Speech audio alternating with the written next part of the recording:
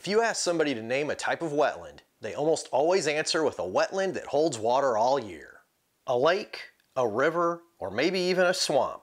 But there are ephemeral wetlands that flood in the winter and spring and go dry during the summer.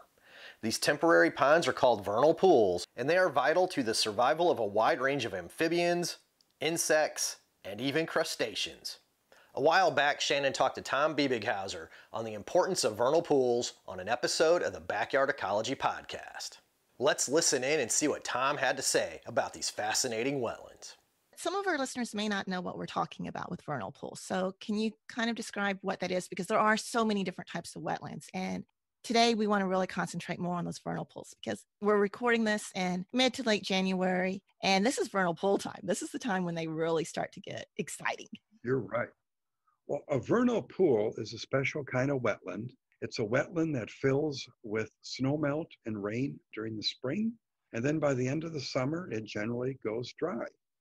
Now, I've worked as a biologist for a long time, and I remember early in my career seeing vernal pools and thinking, well, those aren't very good looking wetlands. After all, they go dry. Mm-hmm. And that's what most people thought. If a wetland goes dry, how can it have any value? But maybe you've seen these when you're driving in the countryside. You'll see part of a farmer's field that's holding water in the spring, and then you'll come back when the crops are growing and it's dry. You were probably looking at a vernal pool that was natural, but now it's been drained. Now, these vernal pools are often quite shallow. Most of them are under 1.5 feet deep, and they can be quite small. Most of them are not even a 1/4 acre in size. In fact, most vernal pools that I visit that are natural really aren't any larger than your living room, but are they full of life? But what we learned over the years is that these temporary puddles of water are just full of life. And a vernal pool, by definition, does not contain fish. If we want fish to live in a wetland, and fish are good to have in many wetlands, the wetland needs to hold water all year. But if we want a vernal pool and all the life that lives in a vernal pool, we don't want fish in it. So if that vernal pool or that ephemeral wetland goes dry once in a while, it can't support the fish, but it can support this diversity of animals that we're going to be talking about today. Yeah, and exactly what you said about that idea of if the wetland goes dry, how can it be a good wetland? That's why I never really, up until about 10 years or so ago, paid much attention to vernal pools and thought they were just kind of there. But for that very reason, I kind of had that same bias. And then I had the opportunity to do some research with some students. And oh my gosh, Good. Like you said, it was amazing what all we found there. Oh, if you want to hold students' attention, bring them to a vernal pool, give them a dip net, and you wouldn't believe what they will capture. Because vernal pools don't contain fish, they do contain this wide diversity of animals. I mean, I think of all the frogs that you see that are breeding in a vernal pool. We see wood frogs in vernal pools. We see this toad that we call the spadefoot. It's capable of burrowing into the ground great distances. Gray tree frogs will breed in vernal pools. Then we have all the salamanders, and the list goes on and on. We have spotted salamanders, we have marbled salamanders, blue-spotted salamanders, Jefferson salamanders, four-toed salamanders, red-spotted newts, tiger salamanders. I mean, you get the point. There's a lot of salamanders that use these vernal pools. Mm-hmm. And they're in there because when they enter the vernal pool to lay their eggs, then they don't get eaten by fish. And their eggs can hatch and their larvae can grow up. And more than likely, the predation won't be as great. So they can reproduce and emerge and get onto dry land and live the rest of their life cycle. But because a vernal pool is so full of life, we often see snakes like garter snakes, the eastern garter snake, maybe the red belly snake, the ringneck snake, and they're hunting the frogs and the toads and salamanders.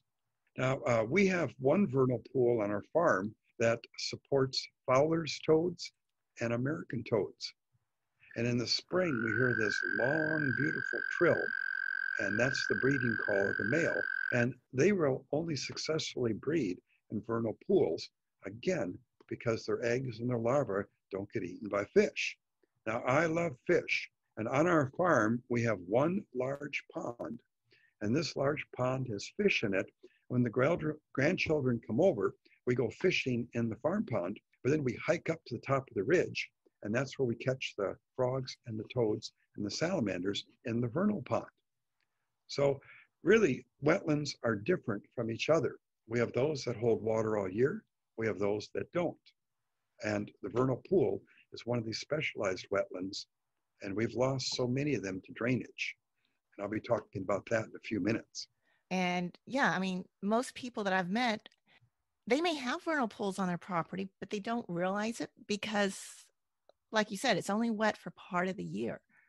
But yeah, and it may be a very small thing, but there's so much that's there. And like the fairy shrimp was one that really surprised me. Yes. And yeah, that was really fun because the first time I saw them was when I was working with these students and we were doing wood frog egg mass surveys. The fairy shrimp is an indicator that you are looking at a vernal pool. And just like the wood frog is an indicator, because this is where they can breed successfully. So they really are just a fascinating place. And maybe, okay, we're in Kentucky, and I really like the eastern box turtle. That's one of my favorite turtles. Mm-hmm. And during the summer, you will find the box turtle burrowed into the mud of a vernal pool. And they're keeping cool, and they're also finding lots of things to eat in a vernal pool. And we'll also find other species of turtles. We're going to find the wood turtle using vernal pools and the spotted turtle. And we'll even find rare turtle species like the Blandings turtle using it and the bog turtle using these vernal pools. So these vernal pools are really special. It's really fun to see them. And, you know, if you're thinking, well, I don't know if I can find a vernal pool. Well, the best way to find a vernal pool is to drive around the countryside in the spring with your windows rolled down, and you'll hear the vernal pool. Well, how do you hear a vernal pool? It's all the frogs and the toads that are calling in the spring. And more than likely, they'll be calling from a vernal pool.